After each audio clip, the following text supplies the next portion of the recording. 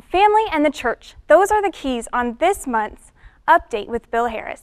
But as Bill says, the family and the church are under attack. Zach is with Bill, talking about how we, as the body of Christ, can fight back. Well, after a bit of hiatus and some time away, Bill Harris once again is joining us today on Faith and Friends. And Bill, thank you for being on, and we're so happy to have you back. It's good to be back, always. Well, once again, you've brought a variety of topics to the teaching board, and you are going into June with several different topics, and we're going to talk about a couple of them today, starting with the church and the family and the power within them, and then also how they are being under attack by society today. Very much so. And these are two powerful institutions that make for the bedrock of society, both the family and the church. Strong families produce a strong society and strong church, and of course the reverse is also true. The family under attack because we're redefining the family and redefining it away from God's original intent and purpose. Anytime we move away from what God is calling for at any level of society, it's going to bring in negative consequences. It has nothing to do with hating people, being bigoted, or anything of that nature. This country was founded on those principles. We're moving away from them, and the consequences are sure to follow. Well, and you pull out your own quote in front of the White House. It was the White House Conference on Families. You spoke there, and you said wherever this country is headed on the road to moral decline, families will be the first to get there. And we can see that because, again, it's the bedrock of society. And what happens, my bishop used to say, what happens in the home ultimately affects society. Look at what's happening in the home today. Look at what's happening in society. You take kids today, you can even take like that, let's take that motorcycle gang that committed all those shootings and killings last month. One of the leaders was talking about how that many men join that organization because they get love and a sense of belonging in that organization that they did not get at home. Right. There's a perfect example right there. Absolutely. We've got to change that. You know, it's not putting people down, it's communicating and conveying the truth in love. That's how we have to do it. Well, and so you dive into the family first, and you start at the very beginning with the first marriage, of course, Adam. First marriage with Adam, and you can see that when God put him to sleep, he pulled a rib out of him, the first operation that took place, and he used that rib to create the woman.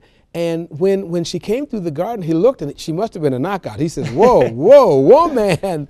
And right away, God begins to design the situation where there's a one-flesh relationship between them. No other relationship on the face of this earth is characterized as a one-flesh relationship. And how he gave them oneness in moral responsibility to multiply and replenish the earth.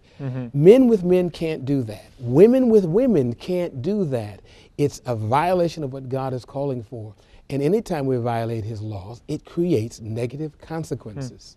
Well, and you're not talking about the man may be in charge, but it does not mean there's not equality there. And you go into horizontal equality in, quote, Galatians, where Paul is talking about, for you all one in Christ Jesus. That's true. And there's neither male nor female because God recognizes us as equal partners. And that, again, is on the horizontal level. And then on the vertical level, he gives a chain of command, which is necessary, just like you would have it at work.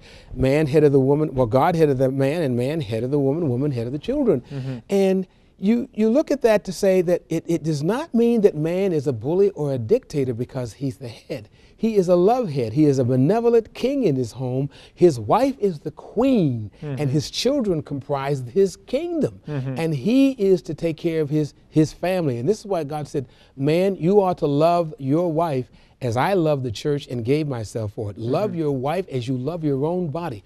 What a command. No man can keep that of his own, by the way, Zach.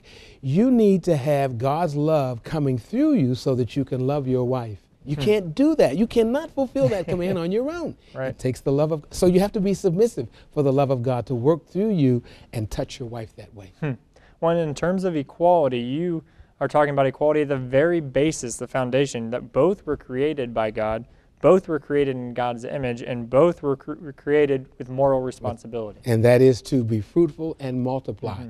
And that, and that bespeaks what we are saying in society today, what we're doing, exploiting sex, and how it has now become sexploitation and the like.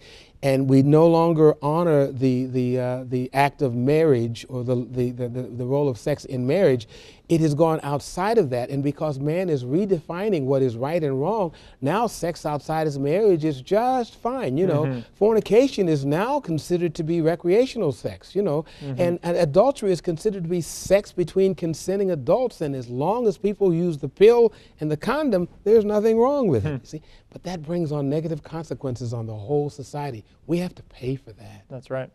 Well, you don't stop at just the man and the wife. You dive in further into the family, into the children, and specifically teenagers. Yeah. And I love what you talk about the role of the father in all of that with the kids. Yeah. Because with that role of father, that title father, you know, if a child gets turned off to his natural father because of abuse and provoking that child, he can't like anybody or relate to anybody up there with the title father. So the father is the representative of God in that home. And this is why God says through Solomon, don't provoke the child. You correct the child, but don't provoke him. The real balance here, Zach, I see with 2 sons and 3 daughters of my own is how do you corral the will of that child, the strong will, without destroying the child's spirit? But that's what a parent has to learn to do. You gotta corral that will. Otherwise, if you don't, there's going to be trouble when they go to school. There'll be trouble when they go to the workplace. There'll be trouble with the police officer. Got to corral that will, but you can't destroy the spirit in the process.